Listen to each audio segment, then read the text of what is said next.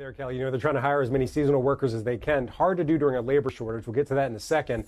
UPS shares also up 8% since September the 21st.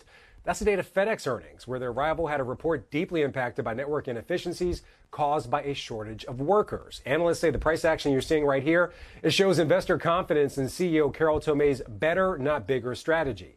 Earnings are forecast to increase by 11%, revenues by 6%, but the real metric investors will be watching is the margin on UPS's U.S. business. That has improved in recent quarters, but again, with wages rising and labor shortages, investors are going to be watching very closely to see if UPS can maintain that margin expansion. Small and medium-sized business shipping, that is a higher margin business than big retailers, but that growth for UPS, it actually decelerated slightly last quarter. Winning SMB business has been a real focus for both FedEx and UPS, as well as Walmart, as they launch a shipping business for this holiday season. UPS will also begin charging those big retailers a surcharge for their shipments over pre-pandemic levels starting next week. That's over February 2020 levels. Any commentary on the revenues that could be generated or changes to guidance based on this, that will also be closely watched. Kelly and Tyler. And maybe those surcharges can help next quarter, right?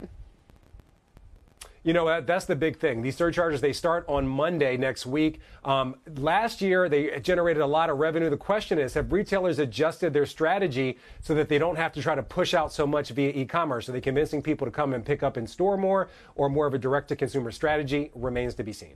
What are the surcharges? I'm looking at our graphic here, and I can't say I understand them.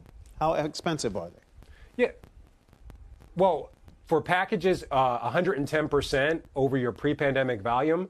You see right there, for ground, it's $1.15. For air, it's $2.15. And then it just continues to get higher and higher as your volume increases again over those February 2020 levels. So, for example, if Nike, let's just say, shipped 100 packages in February 2020, it would be over 100% over that level or 200% over that level.